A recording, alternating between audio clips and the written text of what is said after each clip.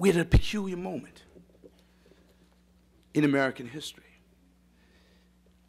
But as in the first Reconstruction, we saw a period of penal servitude. In the wake of this second Reconstruction, we see what Michelle Alexander described in her book, The New Jim Crow, a period of mass incarceration.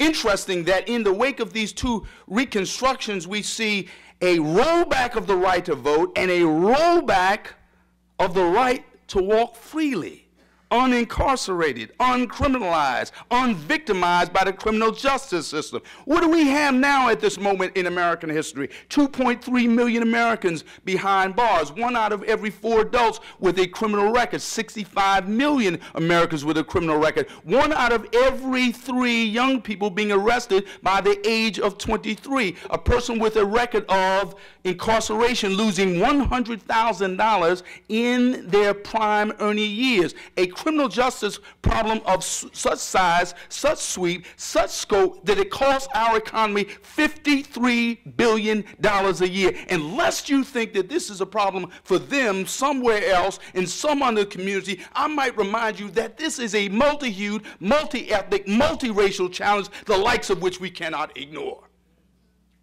Here we are at this peculiar moment in history, possibly a third Reconstruction.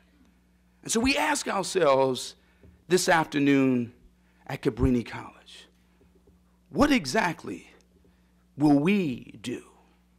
Will we be co-creators of history or mere captives of history, swept along by the tide of inevitability, overwhelmed in a sea of fatalistic conclusions as to what we can do and what our possibilities are? Or will we live out the credo, the mission, the history of this college that is dedicated and predicated to the notion that social justice can be made real? I'd like to suggest to you that if history is any indication, if your presence here today is any indication, we will rise up and we will be co-creators, fashioners of our own history. We will take the pen of history and write a new conclusion, write the tale of a third Reconstruction. Why? Because we're well able to do that.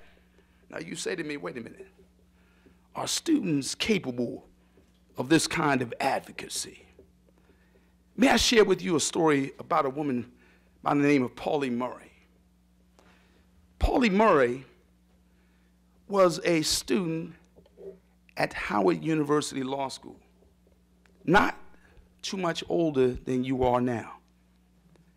She had the temerity, the moral boldness to suggest to her august, esteemed, and more experienced professors that we can bring separate but equal to an end in a generation.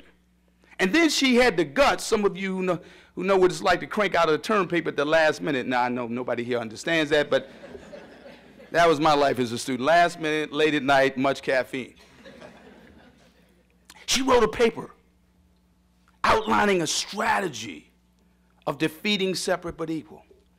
Turned the paper into a book.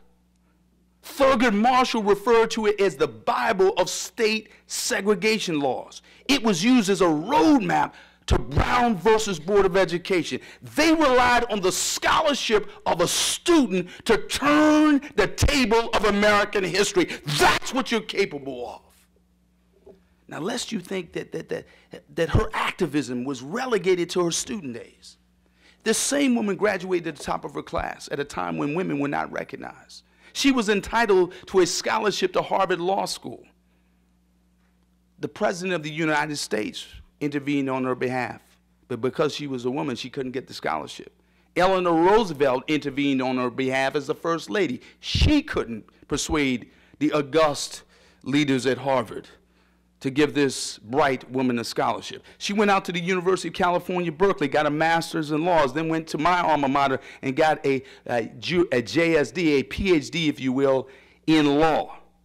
And then became the first African-American woman as a priest in the Episcopal Church. The point being here is if you have it now, if you have courage now, if you have guts now, if you have moral imagination now, you can change the world now and in the future.